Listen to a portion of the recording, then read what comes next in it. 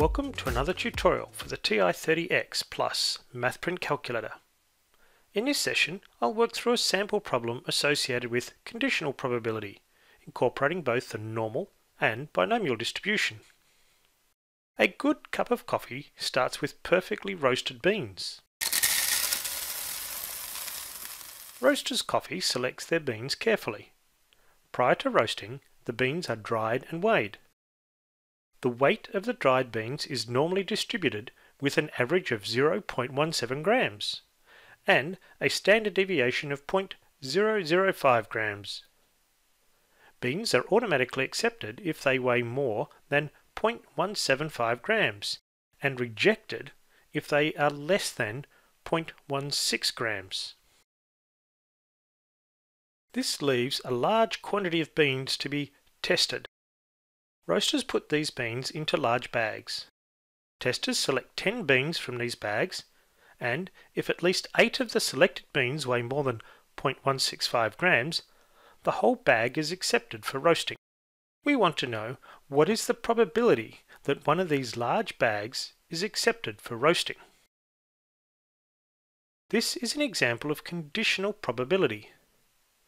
The beans in the bag set for retesting represent a reduced sample from our original population. The probability of selecting a bean weighing more than 0.165 grams is no longer the same. Now we are sampling from a subset of the original population. To solve this problem, I'll start by letting A represent the probability of a bean weighing more than 0.165 grams. B will represent the probability that a bean weighs between 0.16 and 0.175 grams. The first part of our solution is therefore looking for the probability of A given B. That is to say, selecting a bean weighing more than 0.165 grams from our testing bags. We can use the TI-30X Plus MathPrint to find the probability of event B. We know the weights are normally distributed, so I'll start with the distributions menu and select normal cumulative density function. The mean is 0.17 and the standard deviation is 0.005. For event B, I need to find the probability associated with beans weighing between 0.16 and 0.175 grams. The result is 0.8185. This is our reduced sample space. I'm going to store this result in B. As I have another related problem to solve, I'll select Solve Again. This time we need to determine the intersection of A and B. The mean and standard deviation are the same as before. The intersection of A and B aligns to beans weighing between 0.165 and 0.175 grams. I'll store the intersection of A and B in C.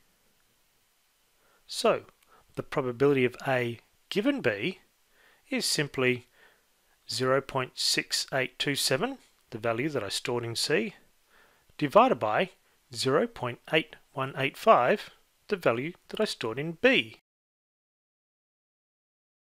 If you want to see these values, you can use the recall option.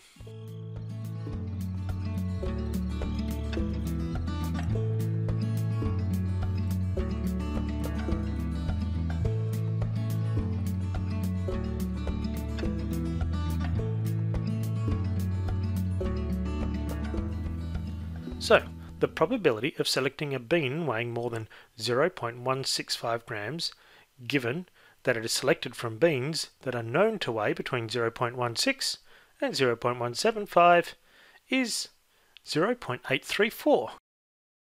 Now we return our attention to the final step in Roaster's quality control. The problem stated that 10 beans would be selected at random from these bags. The bags are accepted if 8 or more of these beans weigh more than 0.165 grams. These bags are very large, so we can assume that the probability will not change by just removing 10 beans. So, now we have a binomial probability. A bean is either more than 0.165 or it's not. Our probability of success is 0.834, and we need to select 8, 9 or 10 of these beans in our sample. So, returning to our calculator, I'm going to generate the probability for 8, 9 or 10 successes. So, I'll store these values in list 1. Now, I will use the binomial probability density function and select the list option.